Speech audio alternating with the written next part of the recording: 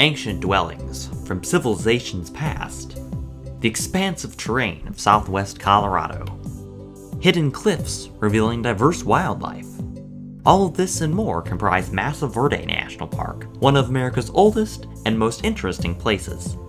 Let's explore what makes the remnants of a lost civilization so important to the cultural identity of the United States, and provide some interesting facts about Mesa Verde along the way. The cliff dwellings seen at Mesa Verde come from a group of people called the Anasazi, who after living on the top of mesas in the area for many centuries, began constructing homes beneath the cliffs sometime in the late 12th century. They lived in the villages under the cliffs for about 100 years before migrating towards New Mexico and Arizona, leaving the area desolate by the year 1300. But the lives they lived during those 100 years showed the ability to adapt to living in all sorts of interesting locations. Perhaps the most famous of the dwellings is Cliff Palace, located underneath Chopin Mesa. Looking at the Cliff Palace and the surrounding vistas, visitors can see how Mesa Verde got its name. Mesa Verde means green table in Spanish, the green being the juniper trees scattered on the many mesas, tables, in the area.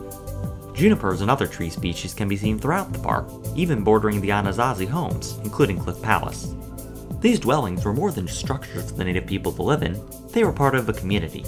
Also known as the ancestral Pueblo people, or the basket makers, the Anasazi used the land around them to their advantage, weaving baskets and making pottery out of the plants and rocks on the mesas, and farming crops on the top of the giant land masses.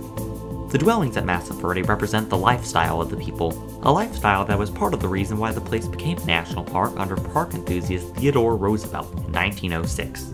As Europeans headed out west to explore the uncharted wilderness of Colorado, New Mexico, Arizona, Utah, and more, they stumbled upon the ruins at Mesa Verde and found remains of baskets and other Anasazi tools. William Henry Jackson, a famed photographer of Western landscapes, got some of the first ever pictures of the dwellings in all their glory and presented them to the United States. By 1886, calls for Mesa Verde to become a national park were starting to appear in local newspapers, and in the 1890s, two brothers called Richard and Benjamin Wetherill explored the ruins and pushed for the creation of a national park in Mesa Verde as well. As mentioned earlier, the park was created in 1906 as part of the Antiquities Act, a monumental piece of legislation that helped protect historic places like Mesa Verde. The park gained further recognition in 1978 as a World Heritage Site, one of only a select few areas on the entire planet. So, what is there to do at Mesa Verde? Any visit to this intriguing park should start at the Mesa Verde Visitor and Research Center, located near the entrance of the park. The center provides helpful information on the many areas to explore in the park, as well as a short history of the area. Driving down the main road to the park takes you past the campground for visitors who wish to stay the night at Mesa Verde. Deep in the depths of the park, the road splits into two paths, one leading west towards Wetherill Mesa, named after the above-mentioned brothers who explored the area before it became a national park. From there, visitors can choose to take a self-guided tour at the Step House or go on a ranger-led tour at the Longhouse.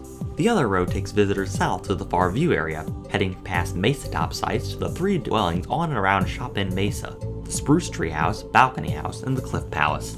The former is a self-guiding tour, while the latter two are ranger-led tours. Whichever area you decide to visit, you are sure to learn a thing or two about these impressive structures and the people who lived in them. Mesa Verde National Park represents only a little piece into what life was like for the peoples who roamed and lived in America before those who exist here today, but it shows that the same basic cultural identity of humanity stretches across hundreds of years. We eat, we sleep, we gather, we play, we work, we celebrate, we cherish, we pray. And it is the goal of the national park system to help carry out the mission shown by Mesa Verde and all of the other national parks: unity and the perseverance of life. Thanks for listening in, and we'll catch you next time.